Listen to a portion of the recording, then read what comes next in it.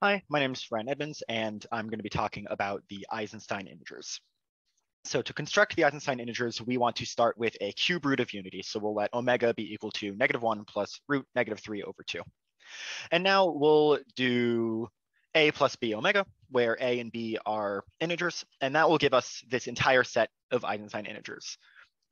So you see here, if we just look on the complex plane, 1 would be over here, omega would be over here, and then omega squared would be down in this corner. But we actually see that if we do out the math, omega squared can be written in terms of sort of a plus b omega if you let both a and b be -1.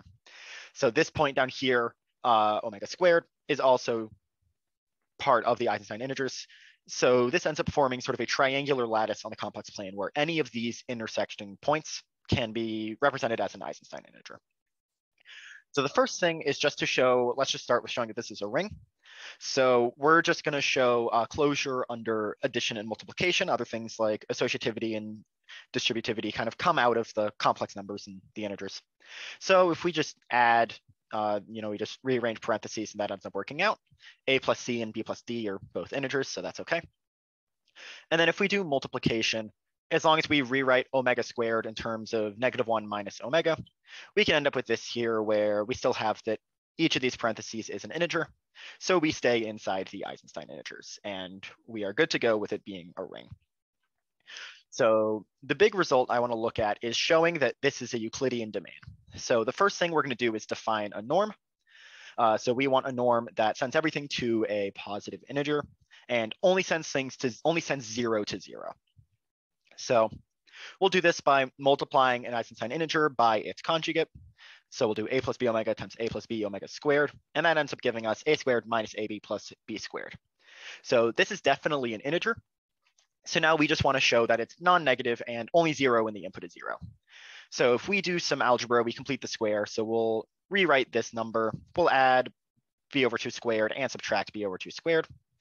We end up with this term out here. And now since this is the sum of two squares, it's definitely non-negative. And it can only equal 0 when b is 0 on the right here. And then because of that, it also means that a has to equal 0.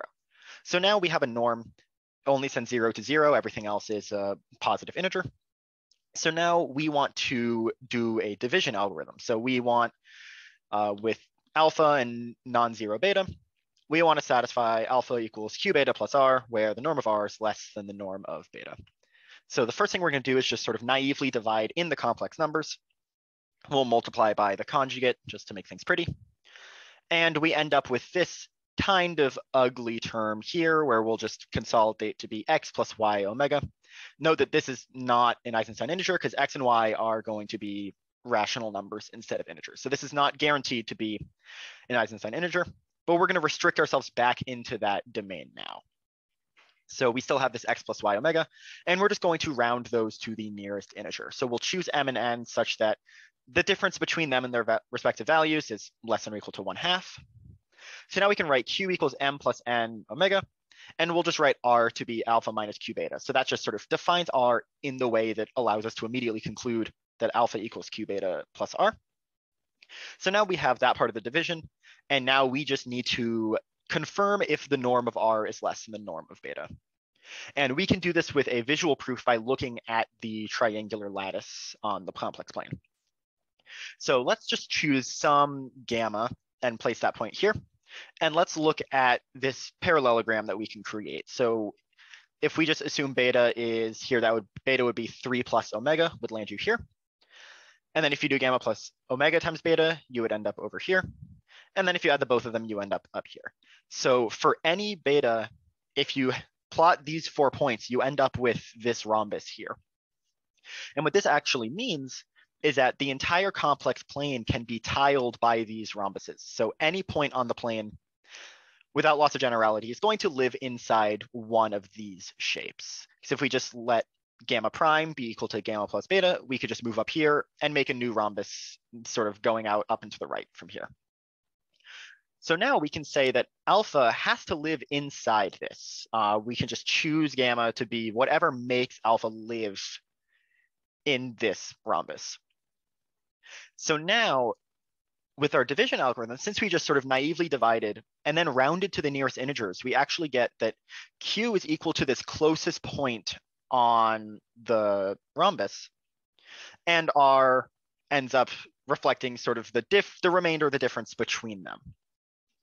But what we can actually notice here is that since alpha has to live inside here, and R is the distance from alpha to the nearest point, this can never be bigger than beta itself, because in order for this distance to be bigger than beta, alpha would have to live somewhere else, maybe outside of the rhombus or just maybe over here. But if that was the case, then we would have rounded to a different Q. So the bounds of how far away alpha can be from the closest point is bounded by a distance that's actually less than beta. And so if we look at that in the norm form, since that's what our norm is sort of representing in the complex plane, we end up seeing that given this algorithm, the norm of R is always going to end up being less than the norm of beta. And that will complete our proof of this division algorithm, which gives us a Euclidean domain, and then it also gives us principal ideal domain and unique factorization domain. So just a quick example of going through a division here. We're just going to take alpha equal to 7 plus 3 omega, beta equal to 1 plus 2 omega. We'll just do this division out in the rationals, get negative 1/3 minus 11/3 omega. We round to the nearest integers, we get m is 0 and n is -4. So then we end up with q is -4 omega. We calculate out r to be -1 minus omega. And then if we plug this back in, we see that q times beta plus r does indeed equal alpha. And the norm of r is 1, while the norm of beta is 3. So we definitely have that the remainder has a smaller norm than beta. So to wrap up, I want to quickly look into what prime numbers look like in the Eisenstein integers.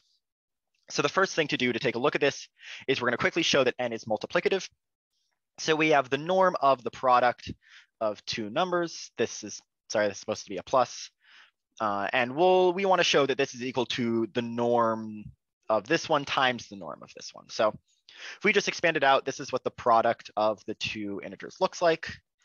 And if we just sort of keep expanding this all the way out, we get this kind of ugly answer here. But we can cancel out a lot of like terms, and that ends us up with this slightly nicer term that ends up reducing to this product here, which is actually the norm of a plus b omega times the norm of c plus d omega. Having done that, now that the norm is multiplicative, this also, as a side note, gives us the conclusion that the units in the Eisenstein integers are those things with norm 1, which are just plus minus 1 plus minus omega and plus minus omega squared, just written in this form. So now let's take a look at what prime numbers would be. And another note here is that if you actually wind through any Eisenstein integer and you try to compute its norm and you restrict yourself to mod 3, a squared minus ap plus b squared will never come out to equal 2 mod 3. So that actually gives us sort of something interesting here, where since we know that any prime number, actually any prime number will have norm p squared, but we're going to particularly look at those primes that are congruent to 2 mod 3. Since this has norm p squared, the only way it can be reducible is if the product of two Eisenstein integers equals p squared. That means they both have to have norm p, because otherwise one of them would be a unit. You can't have 1 times p squared, that won't work. But since we have that the norm of anything can't be congruent to 2 mod 3, this actually allows us to conclude that regular prime numbers that are congruent to 2 mod 3 do still count as Eisenstein primes. Unfortunately, this isn't the case with primes congruent to 0 or 1 mod 3. So we see here 3 is equal to this product and 7 is equal to this product. But you'll note that the factors of these numbers have the same norms. So this is still working out where the norm of 3 is 3 squared, and it factors into two things with norm 3. So in general, prime numbers that can be written in this form will factor in this particular way, where these two things actually do end up being primes themselves.